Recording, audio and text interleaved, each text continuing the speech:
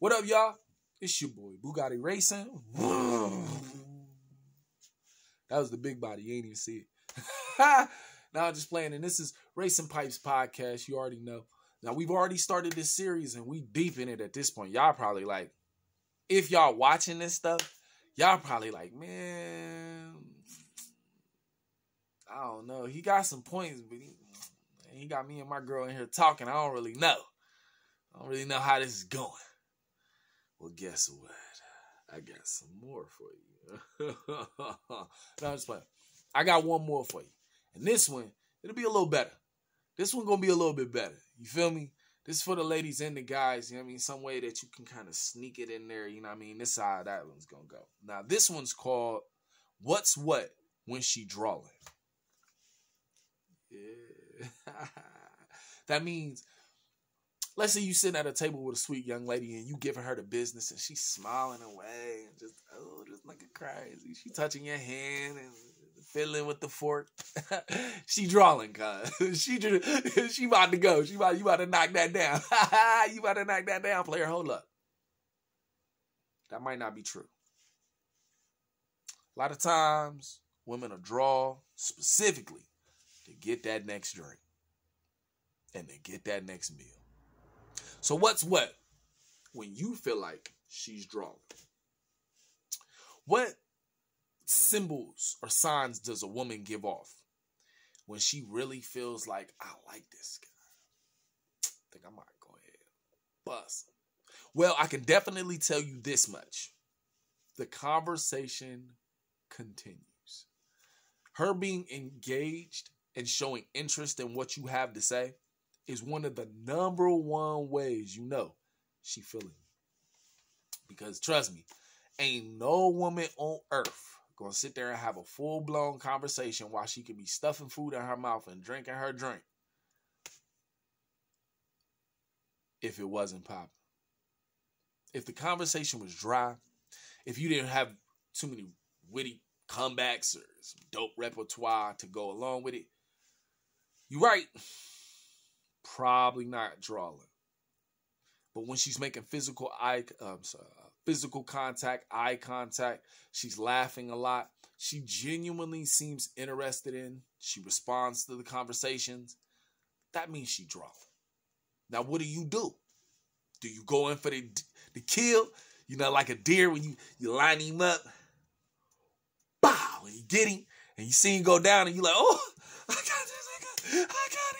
And you run over there real quick and he's still squirming a little bit. And you like, yeah, lunchtime. Bow. Yeah, that's nice. For a deer hunt. Not necessarily for the ladies.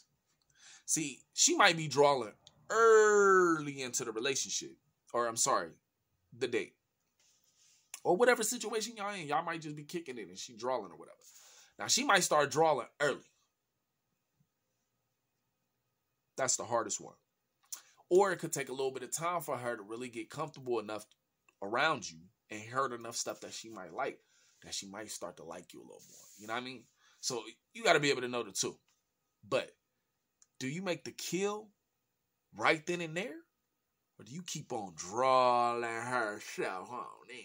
Well, what I would do, because I'm an excellent conversationalist, and, you know, I really do find a lot of the stuff that women be talking about interesting. So having a conversation with a female to me is pretty easy. Because, you know what I mean? Once you learn how to navigate, you know, sift through the stuff for the conversation that you kind of want to keep.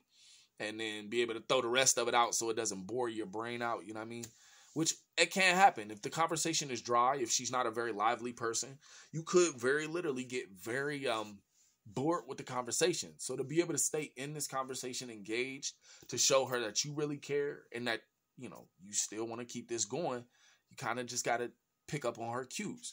A lot of laughing, like I said, a lot of touching, a lot of situations where she's like asking questions about stuff that you ask. One thing that I love is that, let's see, she has a question, right?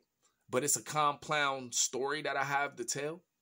If she's actually listening, at the end of my story, she could always go back and be like, wait, I heard what you said, but what about the one time when you first started and you said that, that type of shit is attractive to me. I'd be like, damn, you actually paying attention. You know what I mean? I might have just told you some stuff that really hurt me. And I'm looking for feedback at the end of that. Like, you know what I mean? I might still be dealing with this on the inside. Are you okay with that? Do you know anything that I could possibly do to get over it? You know what I mean? And she busts off and give you some this, that, and the third. And it's like, wow, man, you actually were paying attention.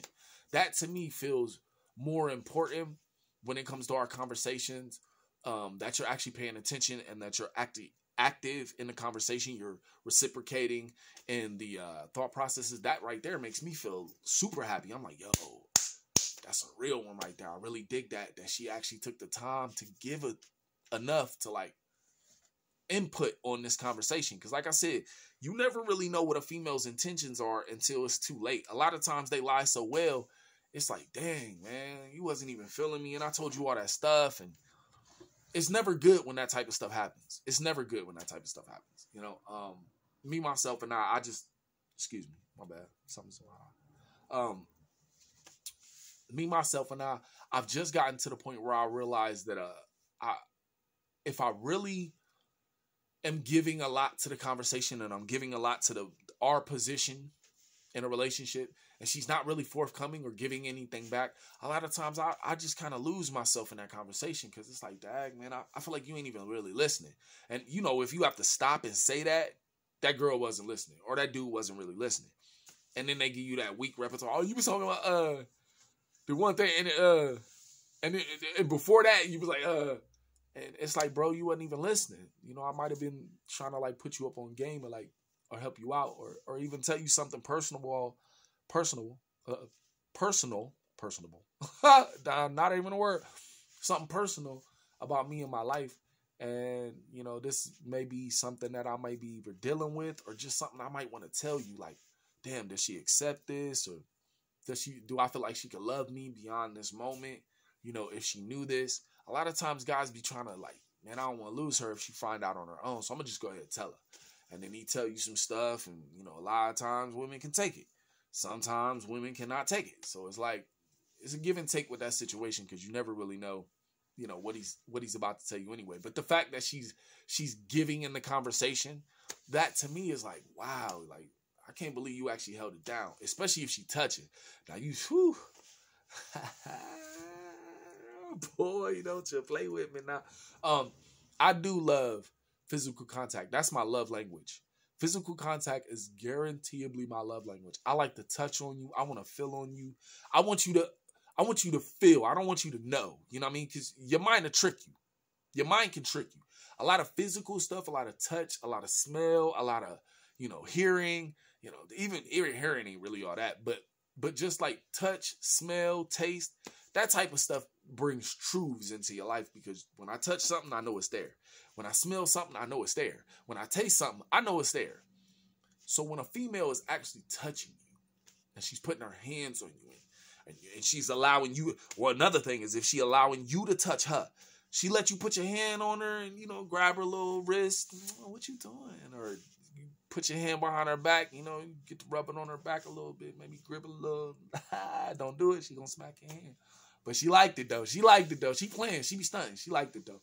But what I'm saying, though, is, you know, if she's letting you do all this type of stuff, then that really means she kind of likes you, because most women will not let you touch her if she's not feeling you. You know what I mean? A lot of times we get so caught up on, you know, her looks and, you know, her body shape and, you know, her hair and that smell good they love to wear, you know, that we forget that sometimes her love language isn't gifts, money, adoration. Sometimes her love language is touch. And you might be doing a whole bunch of this, that, and the third, and ain't hugged her all day, and she pissed off about that. This nigga got me in the car and brought me to the dang restaurant. It's nice, but he didn't hug me. I hate him for this. I won't see him anymore. That could literally happen. So, what to do when I feel like a woman is drawling? You know what I mean? Reel her in as long as it takes, but never jump the gun when you think you should, unless she lets you know you can. But never jump the gun when a woman is drawling, because I do feel like that's going to lead you up to a bad place with her, and I don't think that she'll respect you afterwards. So, with that being said, that's what you do when you drawling. Now, you can take that and run with it, elaborate, please do. Like, share, and comment down at the bottom. You know what I mean? At the bottom of the You know what I mean? So that we can all really see, you know, what's really going on. Especially the ladies. I love for y'all to let us know. How do we know when y'all drawling? Get down in the comments for me real quick and let me know what is it like when y'all really drawling? Like, what is it, you know, is it like, let me know shit, I don't know. Dang. So I say get in the comment so I know. I want to love you, girl. Yeah. I'm just laughing. It's your boy, Bugatti Racing. And once again, this is another episode of Racing Pipes Podcast. And I'm gone. Peace.